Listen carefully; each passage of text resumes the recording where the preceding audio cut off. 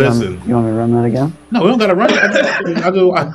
I just want you to speak up a little bit. Yeah, speak up. Yeah, so what's next? We doing with your dick, Mikey. Oh, yeah, this brother. What she say? She says, you know what she said. I think I can't say it. I can't repeat it. Disco was a disposable genre. Was New Jack Swing also disposable? I don't know why I made this a topic. Who the fuck said that? Disco is disposable? Yeah. I did. What? What you talking about, was? And I love disco and I respect it. But that shit starts with the disco sample. Does it start with a disco sample or does it start with drums? It's the bass line. It's fucking shit. Okay, so when the last poets did they thing, where was R&B at when the last poets was spitting? Rich, are you doing somebody's taxes over there? I said a hip hop, a hip it to the hip hop, and you don't stop the rock. That's disco. That's disco. Okay, technically, right? Okay, but I disagree with you, Mike. I do not think. I mean, as a DJ, have you ever been to a fucking wedding? Listen, let me say this. Disco, to me, the way they did it, the way that they had this big ass stadium concert where they brought out these monster trucks or something and they rolled over all the disco records and blew the disco shit. You remember this, Mikey, back in the day? Disco sucks. Disco sucks. Disco sucks. You ever seen that? That's how important a fucking genre is. I was gonna say because yes, the whole disco is. And it was some racism. It was some racism involved in trying to get rid of disco. It was some racism. Tell you what disco was doing for black people. It was a feel-good music.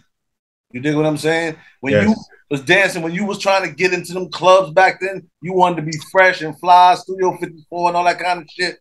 You know what I'm saying? And it was like, nah, these black people are becoming more confident in themselves. They're starting to figure out how to make money, trying to get educated and shit.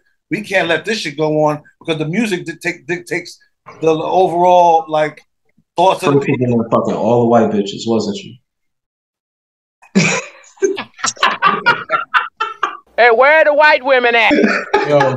Yo, listen. They just like when they shut down hip hop, they try to shut down hip hop.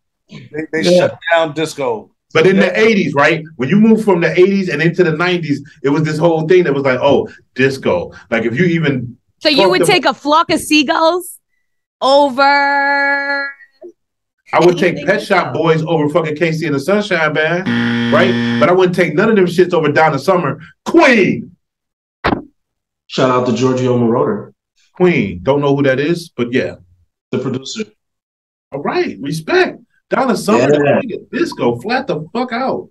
Yeah. That was there's too many BGs connections. BGs was doing their thing. I love me some BGs now. See, and I could do without the BGs, but they're still pinnacles in fucking potty music and shit like that. Still, go to a cookout and remove all disco. You in LA, I'm on the East Coast. If we was together, I probably would slam you on your neck. Don't ever talk bad about the BGs. She says talk bad about the BGs, dudes. No, I'm just saying I could do without them, but not at a party if I'm playing the shit. I still wouldn't. One of my favorite. You can't call it disposable. We wouldn't have so many classics. Okay, so let's say it's not disposable then. So let's talk about New Jack Swing. Is New Jack Swing more enduring of a genre than disco? Listen, I got a list. I'm going in. Bobby Brown. Well, let's start with the architect, Teddy Riley, right? Right. So, Bobby Brown, Jimmy Jam, Rex in Effect, Al B. Sure, Johnny Kemp, Keith Sweat, Johnny Kemp, Guy, Today, Tony, BBD. Did we say Johnny Gill yet? Boys to Men, Heavy D, Father MC. Did we say Redhead Kingpin already? High Five, Jade, TLC, Montel Jordan. This is Montel Jordan. This is how we do it. They say was the last New Jack Swing hit. Okay, and then Bruno Mars brought it back. What about Return of the Mac? Was that after? I don't know, but Bruno. You forgot Jimmy Jam and Terry Lewis, bro. What you talking about? I said you forgot Jimmy Jam and Terry Lewis. Yeah, Jimmy Jam and Terry Lewis don't really do New Jack Swing for real. That's the start of it. But then, if you're gonna do that, then you have to shout out the Avila brothers too. Then you got to shout out the Avila brothers because they go all the way back with Shaka Khan and Usher. Boom, boom, boom. Everybody talking over each other right now. He said something crazy. He said Jimmy Jam and Terry Lewis did not create New Jack Swing. That is all. We got to say that they created it. I say he's saying they up there. They some pioneers in it. No, listen. Teddy Riley invented New Jack Swing. Period. I'm not arguing. We didn't argue that. Put a dot on that. I didn't argue that.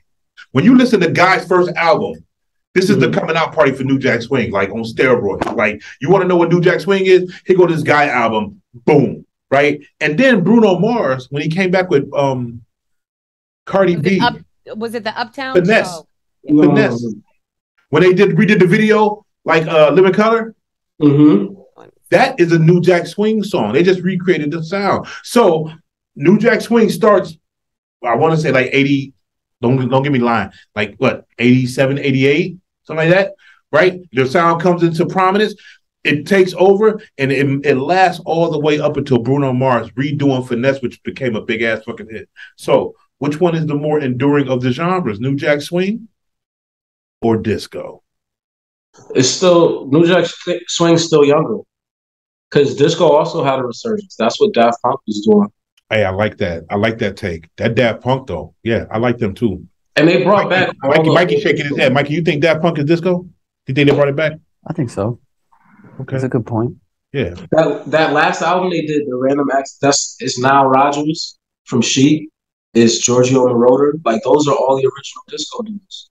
The way that... Never mind. I'll say that for another time. Mikey, what's your favorite disco song? I don't know that I have a favorite. Nigga, you better have takes when I ask you something. I think he dropped my favorite disco song. Which one was it? The one that I don't know the name. The one that you don't remember this. I don't know. Whatever the fuck he said. For me, Radio by Donna Summer. Ooh. Oh my God. How she start that joint off and then it just take off. Oh my God. Her voice is so rich and powerful. I had a crush on her. She was married to a German dude. Is that right? Giorgio. The black dudes couldn't. They was doing her wrong. She had to give it to the German dude. I mean, that's Giorgio. Giorgio was a German, and she stayed with him forever, right? Something like that. Is Donna Summer still alive? She rest in peace, right? Who knows? Can you got a phone, Mikey? Can you Google this? I'm sorry, Donna. Nah, she passed in 2012. No, she lived an amazing life. Like she did. So good. 2012, 10 years ago. Respect to the queen of disco. Everybody put your lighters up for Donna Summer in the comment section. Oh, now we're moving on to, I don't know. That was one. I'm moving on to the next one. Mikey, what's next? Danny Brown sexually assaulted. Okay, listen. Here we go. My notes is all messed up right now. Hold up. Danny Brown sexually assaulted. Y'all hear about this? Watch this. You know Danny Brown, Detroit, right? Shout to the D, pause. Danny Brown claims Ninja, some guy named Ninja, one half of the controversial South African hip-hop duo Die Antwoord, sexually assaulted him at a party in Paris. He said Ninja sat on his lap and forcibly kissed him on the neck. The incident left Brown shell-shocked and freaked out. He says, this is a quote from Danny Brown. Oh, the nigga was sitting on my lap trying to make out with me. What? And it freaked me out. Danny said dude wanted a threesome with him and dude's girl, right? I was single. This is Danny quoting. I was a single experimenting man at the time, but he was too aggressive. Listen, if you're bi, if you're gay, it's not my business. I don't care. But what he's saying is, he's saying he was experimenting, and then this dude, if I had a picture of this dude, man, look, I'm gonna put it on the screen. I know what I am, but yeah. This dude got a mullet. This guy got a mullet, right? That's what really happened. And he sat on my lap and started trying to kiss me and shit and doing weird shit. I'm like, man, you tripping. Then everybody looking at me like, somebody fuck. Yeah. Danny Brown is in a club in Paris. He got the dude sitting on his lap, kissing him on his neck, almost trying to rape him. And then everybody around looking at him and say, somebody fuck, right? And then, look, Danny Brown claimed Ninja then promised to find which hotel he was staying at.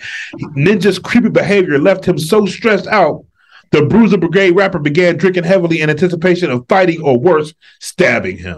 Because I'm like, I might have to stab this nigga tonight. Because if this nigga knock on my hotel room door, bro, it's going to be a big deal. Wait, why did he ask him where his hotel was then? No. So the other guy is asking Danny, where you staying at? Oh, okay. That's what he asking Danny. I'll find you. So that's implying that he's going to take him up on his offer. It sounds like Danny might have been a little confused about what he wanted. Danny is saying that he was sexually assaulted by this man. Listen, I enjoy this show. I want to keep this show. I'm gonna just stay out the way for this. I mean, you already talked about earlier, and now so have you. But that listen, the last thing we need is the mafia. The mafia right. Fucking with us. The alphabet. I'm gonna put it like this. I respect what y'all doing. Listen, I don't rock like that. Not sitting on my lap. Listen, I'm bisexual. I think when it comes to men, it's different. So for a man to claim sexual assault, I guess it would be kind of sexist for me to just brush it off if he feels like he was assaulted. But where was the assault? From sitting on his lap and this aggressively sounds kissing like you his got neck. Beat up by a 5-year-old. And you remove him from your lap, right? And right. say you ain't feeling it, bro, right. because it sounds like right. you didn't fight it off. And you asking about hotels and all this other shit. It sounds to me like you weren't making it very clear. Sounds to me like you may have. I can only speak from a straight man's point of view. If a motherfucker hop in my lap and try to kiss me, I'm going to push him off me and kick him in his cranium. I like that. You dig what I'm saying? Because I didn't ask for that. Like, right. If you don't have a rape whistle, right? Like, by all means. Fresh. What if it's somebody that's stronger than you know? Whoa. I mean, first of all, from the moment a motherfucker try to sit in your lap, like that, like, there's things you can do. You can fucking move, man. Like, you're not just gonna sit on me. Like, come on, man. The dude that was assaulting him, he looked like he might already have monkeypox.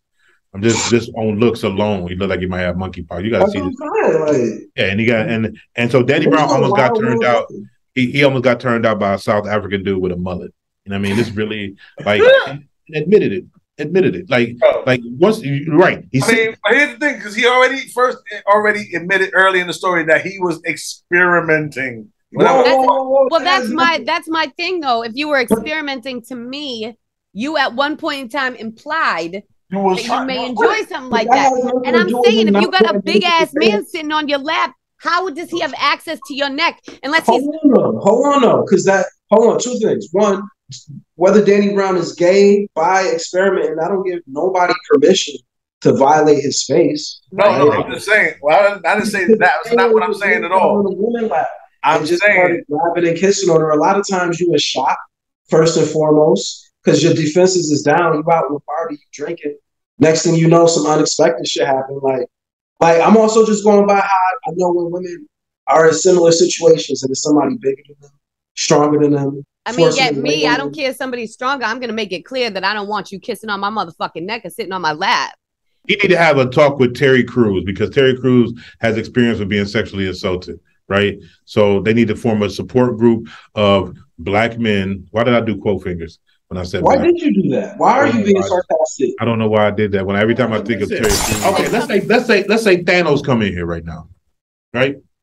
Yeah. Let's say Thanos come in here and he like, I want you. I'm gonna do it to you. Talking to me, right? That's what he's gonna say. Listen, and he locked the door. Ain't no way for me to get out. Nigga, you're not getting no ass, nigga. It's gonna be a murder. We going to the mat about this shit. No, we're not doing none of that. No, we're not doing none of that. It's a murder. Right. Do what you will with the fucking corpse, but I'm breathing. Hold on. That's not what happened, Mike. You sit in the bar, you drinking, you having a good time, you're not looking. Next thing you know, Thanos is on your lap. Like your head was turned, Thanos in your lap, you turn around. What the fuck? Go. Whatever physical shit that he has to do in order to bring me under control, it's got to escalate all the way to a murder, because it's never going to be comfortable enough for this nigga to do nothing that he want to do to me. He ain't going to be able to massage my balls. He ain't going to be able to kiss my neck, blow on my ear. All of these things that he's trying to do is going to take a murder to accomplish. You know what I mean? But he's on you. Like, he's sitting on your lap. It's Thanos. He's on your lap. And before you can, because this is all Danny Brown is saying, is that before I could even start to push him off me, he's on my lap, whispering in my ear, I don't like that shit. That's assault. Listen, that shit should have instantly rolled to the floor immediately. As soon as the dick sat on my lap, boom, now we on the ground, we ground and pounded. Pause! I'm just saying, whole different kind of ground and Mike's still trying to smash that on some the ultimate pause right there. The worst fucking descriptions ever, B. Ground pounded. Bad timing. He said he might like that shit. We should have been on the ground rolling around pounding. What? I don't give a fuck how, like, you ain't gonna land in my lap and it's gonna be a place you can fucking stay. Because you got that's what I'm saying. Regardless of how somebody's strong, you got exposed eyeballs, your whole throat is open. I'm gonna fucking hurt you before you get off me. You're gonna be hurt too on the way out. And French is from Harlem. But he's strong like a country motherfucker. I don't know how he does it, but that nigga, that's a strong motherfucker. You don't want to sit on that nigga lap. That's the last nigga lap you want to sit on. What's poppin'? It's your boy Mike Powers.